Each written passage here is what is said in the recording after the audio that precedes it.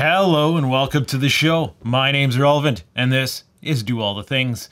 On today's episode, I'm going to be building a solid state 12AX7 substitute using these little LND150 Mosfets.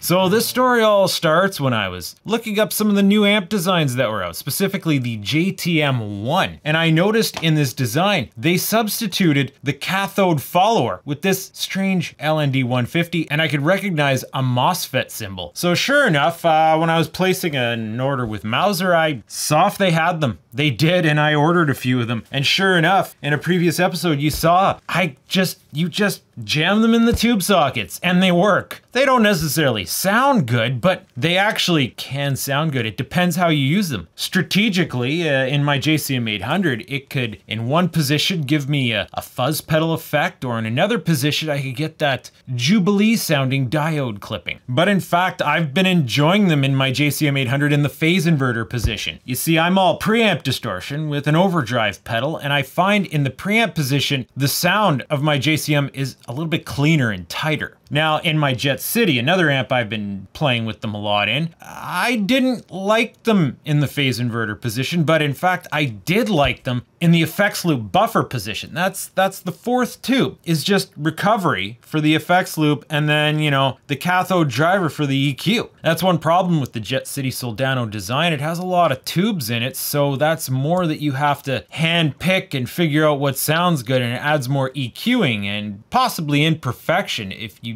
don't find the right tube, or perfection if you do. But in this case, for that particular application, a good transparent buffer is all you need. So I'm gonna be permanizing this mod today in some way, shape, or form, making a substitute tube that I can just pop in there and give her go. And to do that, I have acquired some of these socket savers. Now, these things, they don't do anything. They're simply some sort of socket extension, socket adapter. You would put them in the socket of your tube amp, and theoretically, if you were switching out tubes often, I guess tone testing, it would prevent you from wearing out your socket, or at least that's what I would imagine. Maybe in some applications, you would take a beloved special tube, put it in there, and then, you know, you're not worried about your socket, but you don't want to risk damaging the pins of your special tube. Either way, they cost a little bit more than I would expect, and the only way to get them economically feasibly is direct from China, so it took a while to get in, and I regret not buying more of them. But I'm figuring this will make a good platform to install these things into permanently, and then boom, I have a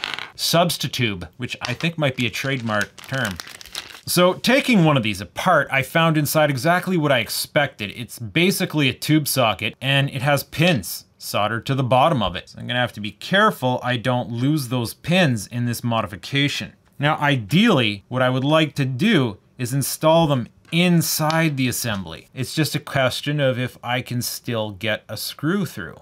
I'll talk more about the screw later, but yeah, it looks like it'll be fine. So I made this, I call it a gauge, just quickly labeling the tube sockets so that we know which positions we can put them in. Now, we have a little bit of headroom here. You see where it maxes out, there's maybe an 1/8 inch space, a few millimeters right in there to work with, in which we can solder to. These guys, basically, if you're looking at the socket, it's round face out, flat face in, just like that. Couldn't be more straightforward. Just literally jam them in pin 1, 2, 3, and 6, 7, 8 on the other side. So let's see if I can fit the, oh, that's backwards. So let's see if I can fit those in there.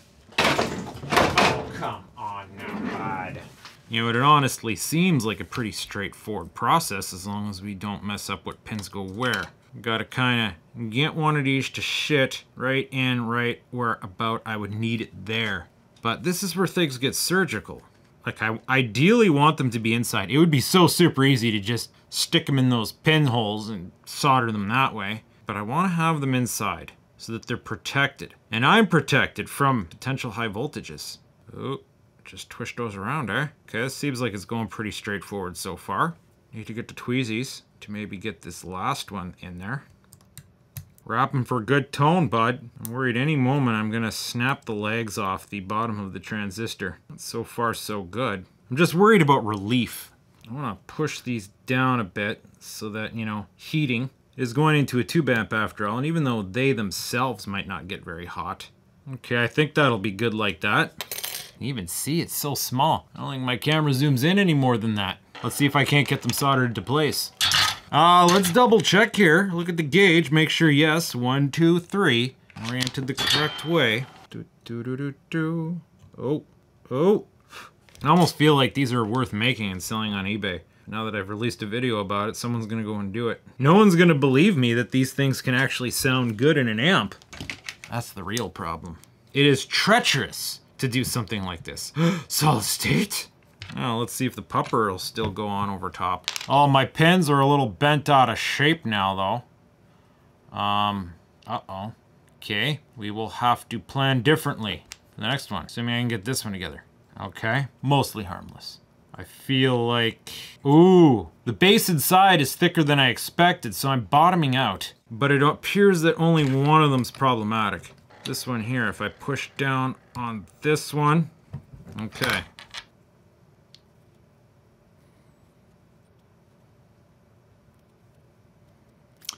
Damn, she ain't sitting nice. Okay, this is where things are gonna start to get tricky. I thought I had more room, but I do not. These things need to push down ever so more. It looks like they are going though. That looks better. Ah, yes, that feels right now. It's mating up the way it should.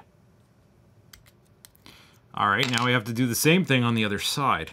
6, 7, 8. Let's try to get them as low as possible this time. Well, she's tight, bud. And in fact, they might be somewhat... We gotta watch out we clear this little hole that's in here. It's very important we do not block that hole. All right, that looks good. See if we can't tack them on. Oh.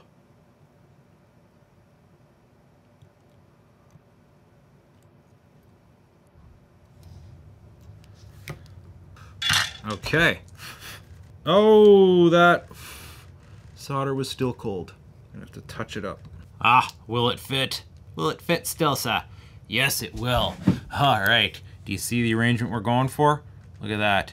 They're just in there now, permanently, forever. And our hole's gotten smaller, so we have to be mindful of the hardware we're going to use because we have 2 other problems. That could be solved with one solution. You see, if we just go ahead and, you know, chucker this into a tube socket right now, we're gonna have a bad day. You know, you're gonna have a heck of a time gripping on it to pull it back out, especially if you have a tube shield or a deep hole because you have one of those PCB mounted sockets. Hell, just getting this out of here is tricky. You seem to have snapped it into place by accident. We need to establish something of a puller. So we need some hardware. Now these guys are normally fastened together, sandwiched with a little nut and a little bolt. Now this, mostly clears the LNDs. If our screw was any bigger, it wouldn't fit because this hole here, a 632 will fit into. This one, not so much. This is a 440 screw, a number 4, and I guess that would be 40 pitch. We have to thread it between those Mosfets. I have a little nut for it. We'll get that little nut in there. Now finding hardware of this size is tricky. Usually once you get a bolt this long, it's in a larger size.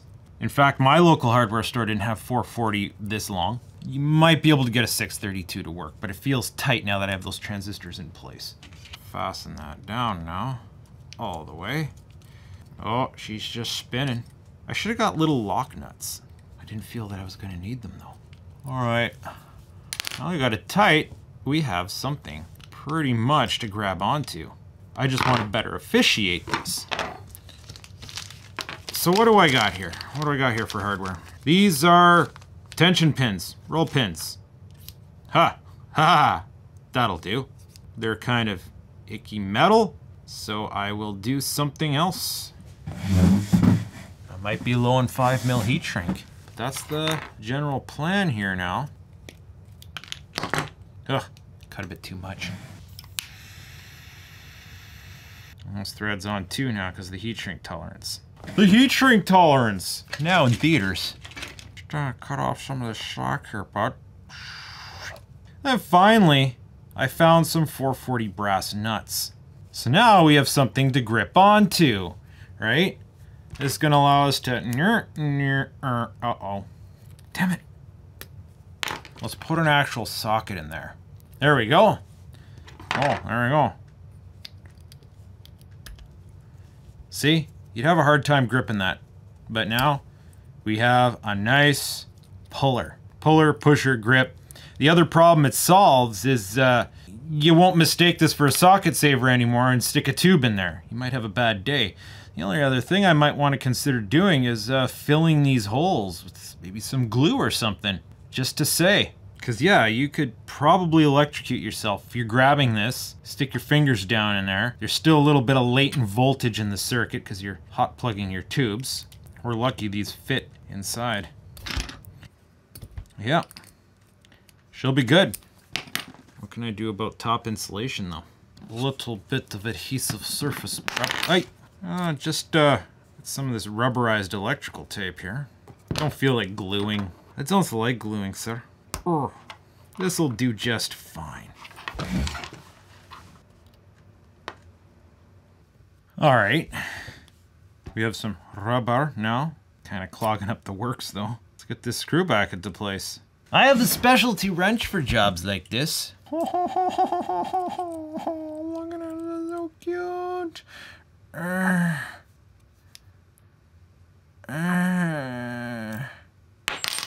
There we go. Complete rubber holder. It looks funny. It looks like something out of Russia, but it's gonna do. I suppose I should test it for you now. Okay, I'll go get an amp pad. Entrée Marshall du fromage. Spin her around, bud. Get her some power, bud. Get her some speaker, bud. A little bit of odd. Can't play this guitar or amp without OD, right? Yes, I think so, sir. Let's get them heaters glowing. And sure enough, the idea now, if we did everything right, we just pop this in there like that. That looks great. And if we turn her on, she should work.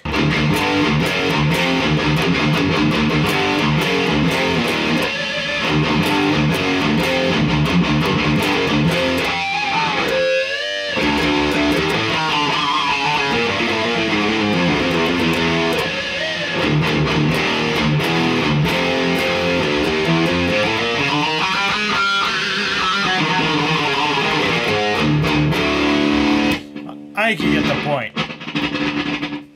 I didn't mic the cab, and that workshop beater cab there sounds like ass anyways. Just good enough to make sure things are working. So you're not going to hear the tonal nuances. That's not the point here. The point here is that it works. We have a solid state phase inverter. I like the way it sounds with this amp. And now I can easily hop that around to different positions and see what happens. Just put on some standby there. Oh yeah, just wait. What's going on here? Get to your socket. Pins are mostly good. Hey, none of that.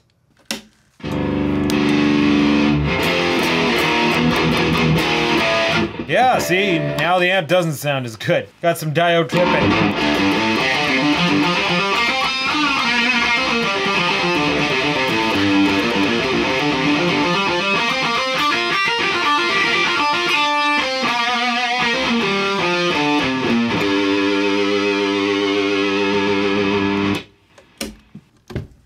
Yeah, definitely a good idea having something to grab onto.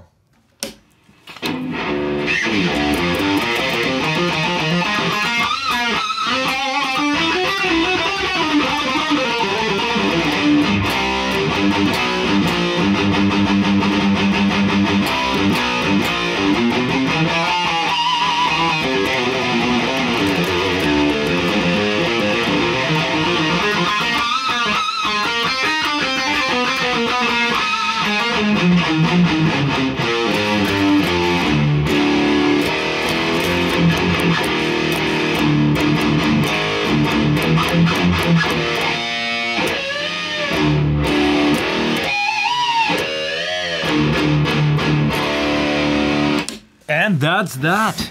Hey, my eyes are down here, bud. So, you know, now we just make another one out of the second socket saver. I think, yes, I definitely want 2, and I have hardware provisions for 2. So yeah, not gonna do that in this video though. You've seen the gist of it. We're done here now, and I hope you'd enjoy this. You can make solid state substitute 12AX7s with a socket saver, some hardware store hardware, and a couple LND150 Mosfets that are all 50 to 70 cents each. That's all in all less than the price of a replacement tube, and it can have some very good tonal applications, but not fully. So it's just fun.